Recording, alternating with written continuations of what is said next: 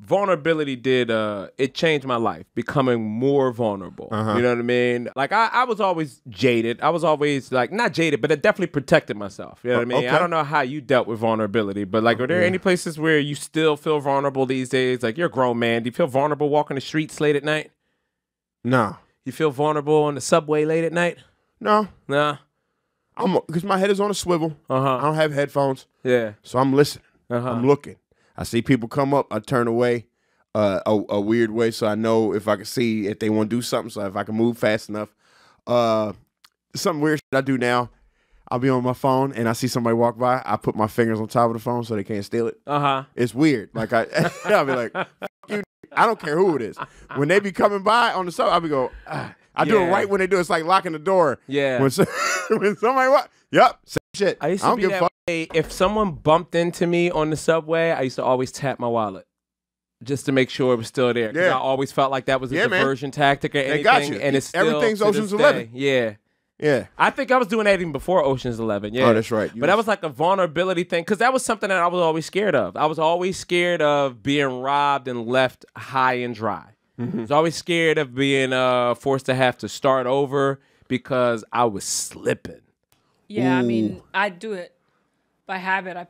When I know I'm getting close to my stop, I take my keys out and put them between my fingers, just automatically. See that? Jesus Christ. Automatically. Get a nice slashing in. Yeah. Go Wolverine on these vagrants. Just in case. How long have you been doing that? Since high school. Since high school? Hey, have you had to use it yet?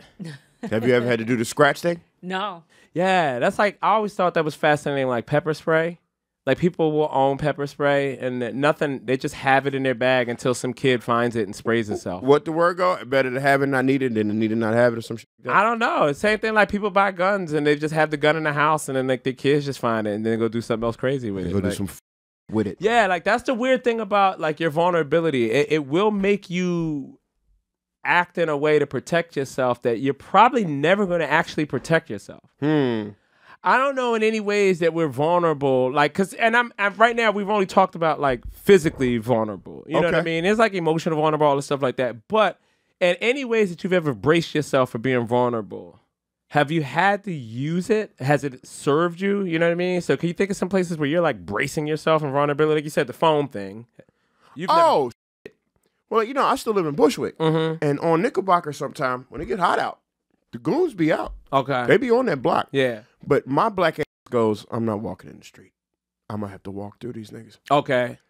I got to brace myself to, I guess, be vulnerable because it's, 6-on-1? Yeah. So, yeah, I'm like, shit, this could, if I step on a shoe or something like that, but don't look down, look right ahead, let these motherfuckers know I'm tall like you. And it's like, and I go, and I tighten my fist up and I walk through it. Because I know if something spin off, they going to get me. Yeah. There's too many of them for me to win. That's a very vulnerable moment because you're walking into a situation that you know if you lose control, there's no way you can regain it. Yep. It's too many of them. They out. They got music playing. They got the grills in the streets in the parking space.